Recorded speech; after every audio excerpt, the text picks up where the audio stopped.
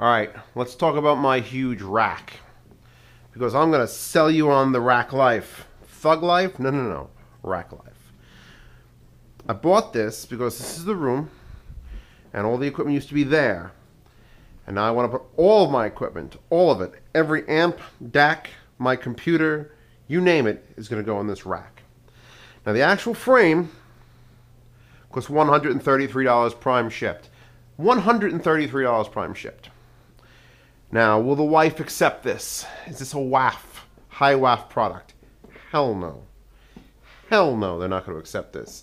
Maybe, if you had really nice bookshelves that came out, you could slide this bitch in there, they get away with it. But if you're a college student or a bachelor, and you want awesome, let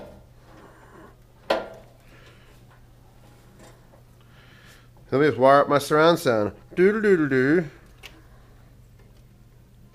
I'm unwiring it, by the way.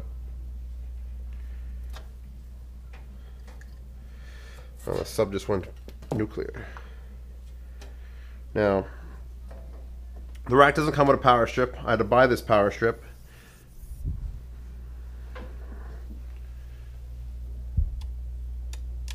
We'll come back to you later. I had to buy this power strip. It's a 16 outlet, and I'm pretty sure I got to fit the 24. But it was not cheap. It was a surge protector trip light. It's about 60 bucks. And then I bought these. These are 2-foot, and these are monoprice special. I could not find them this cheap on Amazon. Had to go monoprice.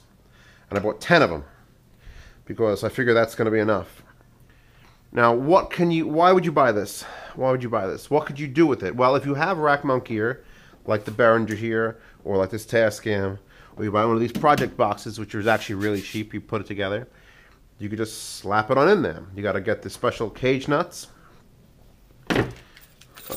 These are a combination of locking click nut. So you see these squares here. These just get bammed in there, and then it comes with these. If you get nice ones, these are the Startechs. These are a either square head or very, very large screw head, and then a giant metal cup washer, and then a nice plastic washer to keep your stuff from getting damaged, and it just threads in there, and you're done. This is a 42U rack. Now, a U is a measurement of height that's standardized. And every one of these little divots, you can see that every third hole is a divot. That represents 1U, and you would put a piece of equipment there. If it's 1U, if it's 2U, you take up 6 of these slots. This is like a, this is a 3U cover. This is a 2U, this is a 4U. And I got another cover up there. Now the problem with when you start going rack mount, yeah, it's only $133. That's cheap for something that stands 80 inches tall and has caster wheels. And from the profile, it looks so damn sexy. Problem with going rack mount is if you don't have a bunch of rack mount gear, if everything you own isn't rack mount, if you're not a pro DJ or psychopath, is that you have to buy accessories. I've spent more on accessories for this rack than I could have ever spent on the rack. Here, example. Nave point shelves. Steel, 2U, they'll hold like 60 pounds or 50 pounds each. Pop in there. They didn't come with the right screws. I had to order the correct cage nut screws. This is $30 for this shelf. And I, of course, ordered 2 shelves and then a larger Startech shelf in case my computer did not fit in the smaller shelf. That was 40 bucks. Now we got these front plates. You're looking at like $17 or $18 a piece. The smaller ones are less, $12 a piece. I got 2 smaller ones, 2 bigger ones. Okay. Now over here, what you can't see is a drawer. It's a $60 drawer. A $60 drawer. And I pulled it out because I'm going to end up leaning that thing down to do work on it. But I'm probably going to end up ordering another drawer because it's super useful to have all your accessories here. Especially if I'm putting my computer on a shelf over here. And now I've got to worry about what order. Because this Tascam gets hot, stays hot. The Behringer actually doesn't get hot. If I put the Spec 2 right there, which needs to be repaired, so I may or may not throw the Spec 2 on the shelf. Spec 2 gets hot, but it's super deep, and it's super heavy. It's like 67 pounds. So now the Spec 2's got to go down. It'll go into the shelf. Do I put the computer? Do I even need this? This is just a project box that doesn't do anything. I just keep things in it. So now it's a matter of organization. It's a matter of looks. And here's the kicker. I bought this really for security. See, if someone breaks in and says, I'm going to steal some stuff, if it's just sitting here, they could take it. If it's all rack mount, unless they come and start unscrewing things, they have to take the whole thing. It's on wheels, so that's a detriment. But that's a concrete wall, and I could very easily put a lag anchor in there and just tether it. So someone's going to have to remove the tether and then roll out my entire rack mount.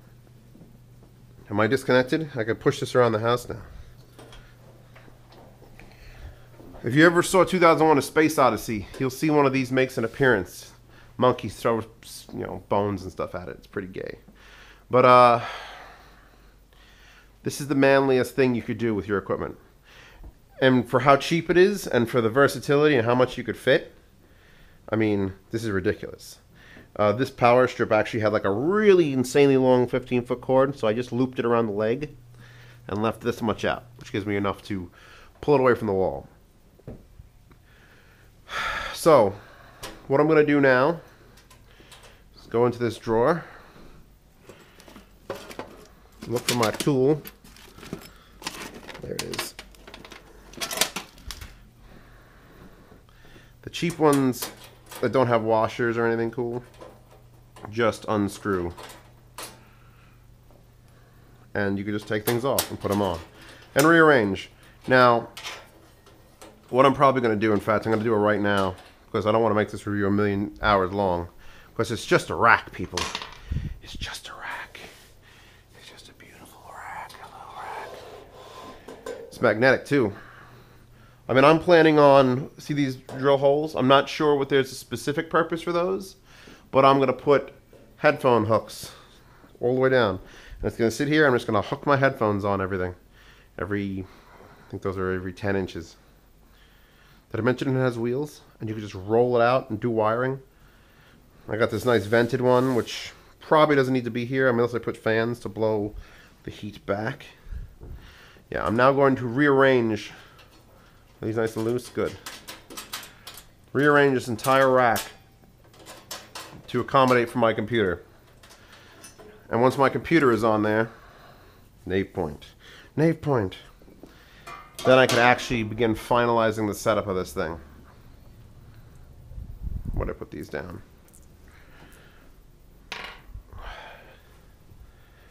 Oh, I held this on. I did not glue this on or screw it on. This is the, what's it called? Velcro. Not Velcro, the 3M dual lock. 3-inch pieces, hold it on till the end of days. Now, if you're in a sound environment, like a surround sound system environment with this audio, this is very hollow and metal, and you may want to fill these voids with some sort of foam. I was actually considering getting the spray foam that they have, bagging it and just filling the entire frame. And actually, I stand here before you wondering how to do speakers like that, multiple speaker demos, because right now I got a stand, I got another stand, and if a third pair of speakers comes along, I got to buy another set of stands, and that's ridiculous. So I was thinking about buying another 2 of these, 2 more of them, getting some shorty shelves. They sell 10-inch shelves, and I would just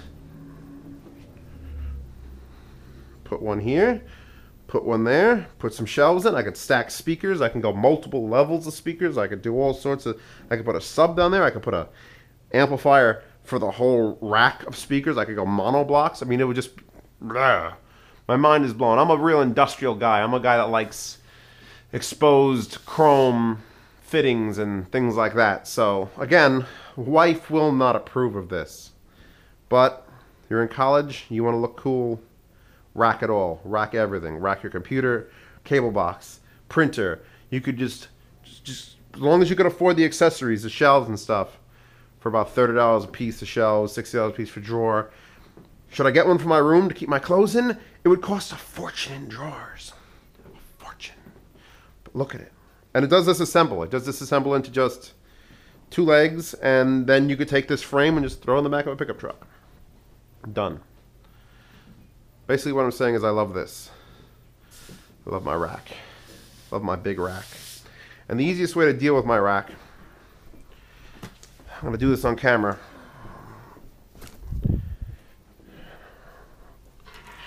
That pile of headphones.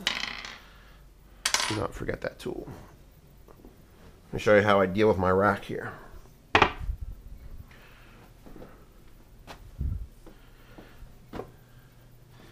Because it can be very hard, like this Behringer amp, it is like 28 pounds.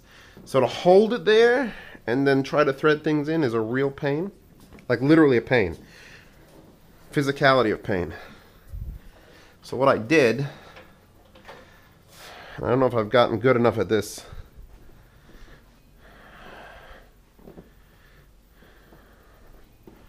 Let's give it another few inches.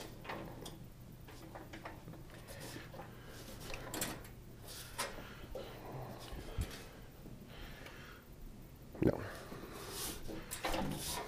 Another like more inches. Get those casters rolled backwards. Then it's just down.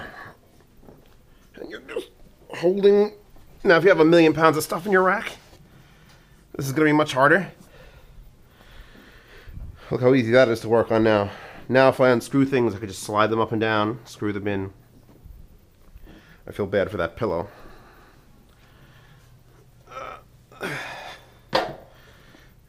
Perfect. All right. So now that I've got it like this, I can unscrew everything and I could just slide things around, move those cage nuts, and deal with it. And then the fun part comes when you have to stand this bitch back up, and I recommend having a second person here to do that. But yeah, I mean, this is awesome. This is everything. I could fit all the equipment in this room, all the amps and stacks, everything, computer, all on this. I'm even got a shorty little shelf that I'm going to put down here. It's going to hold my hard drive rack so that it can't fall very far.